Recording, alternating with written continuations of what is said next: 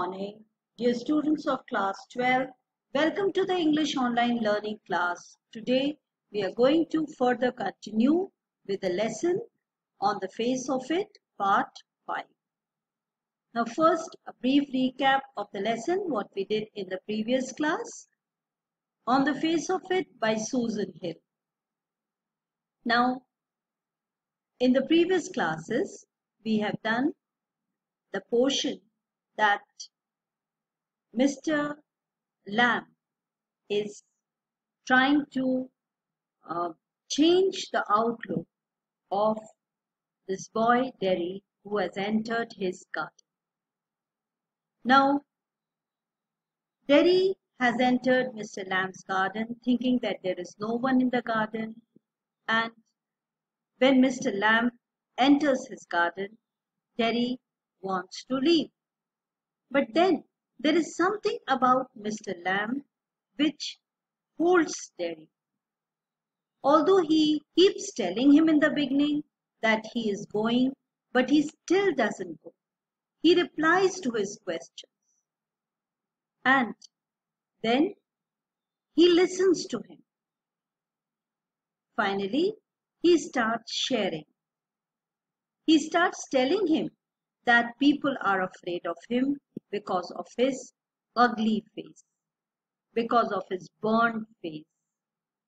And he says that even when he looks himself in the mirror, he is afraid. Mr. Lamb wants to take his help in plucking the apples. Derry thinks it as if he is changing the subject. And he blames Mr. Lamb, says that you are also like other people. Then Mr. Lamb says that actually I thought your face has got burnt in fire. Derry says it is not fire. Acid had burnt his face, and it is going to remain like this. Now Mr. Lamb begins his pearls of wisdom, which is not in the form of a sermon, but he cites very common day-to-day examples, which appeals to the boy. And he slowly and gradually gets convinced, and transformation starts taking in the boy from negativity to positivity. Mr. Lamb says, he begins by saying that there is nothing that God has created which does not interest him. He draws his attention to nature.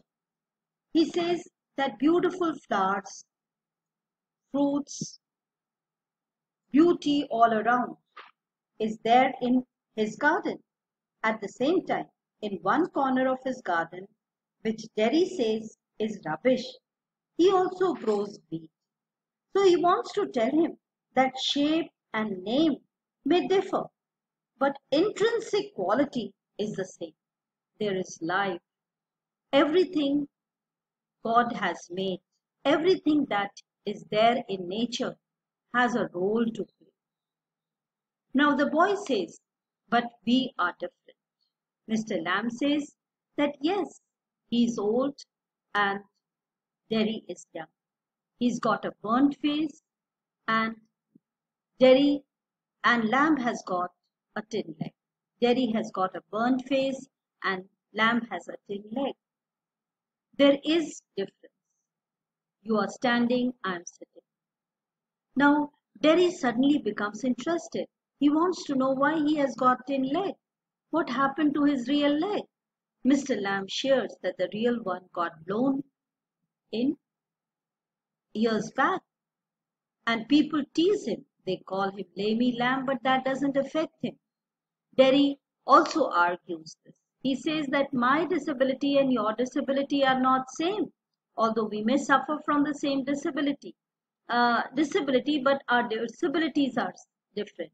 You have a leg, tin leg, which you can hide, whereas my face cannot be hidden. It is seen by everyone. Now he gives him another example of the beauty in the beast and the beast. That is, beauty is relative. What is inside is important than what is outside. But here also Derry is not convinced. He says this sort of example which you are citing of a monster, a beast being changed into a handsome prince, this is not going to happen with me. I will remain the same. But then Mr. Lamb has a point. He says nobody is stopping you to admire others. There are many things all around nature to be admired, to be loved. The boy seems slightly convinced. But then he shares.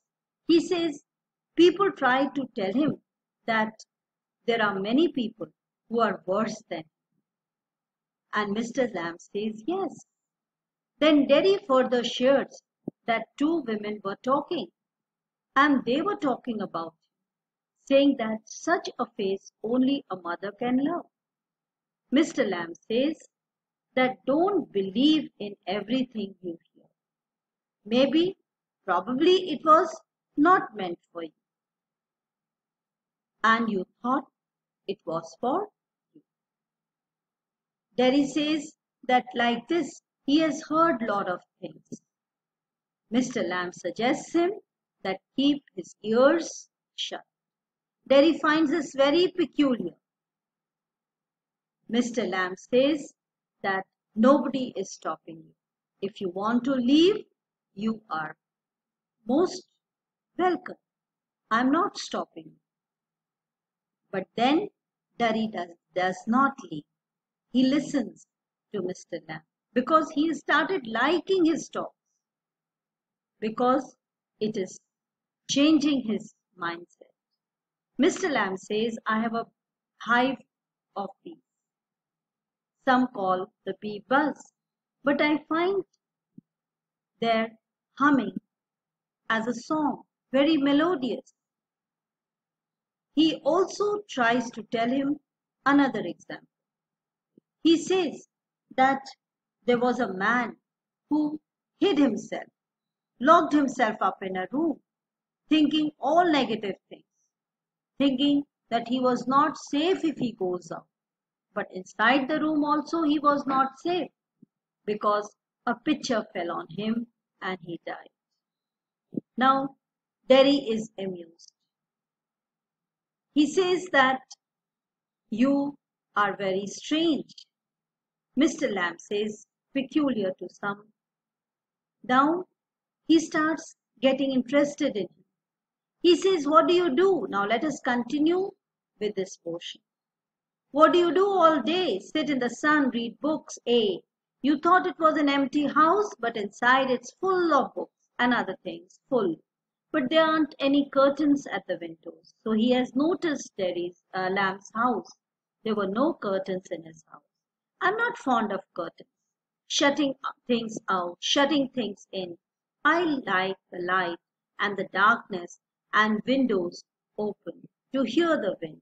So this is what I like. I like direct light to come inside my house. Yes, I like that. When it's raining, I like to hear on the roof. So Derry has slightly changed.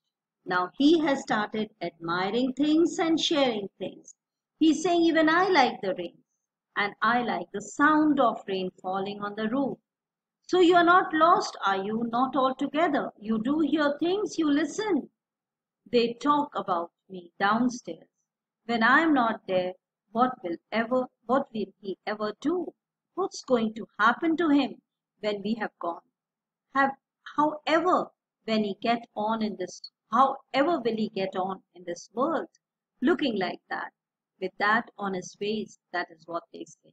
Now he is sharing what people say. They say that what is going to happen to him when they are not there to take care of him? How will his life go on? Mr. Lamb says, Lord boy, you have got 2 arms, 2 legs, eyes, ears. You have got a tongue and a brain. You will get on the way you want like all the rest. And if you chose and set your mind to it, you could get on better than all the rest. He says you are very normal. There is nothing wrong with you. You have everything. And you never know. If they are not around, you can as well do much better. We stop here today and we'll continue with the remaining in the next class. Thank you.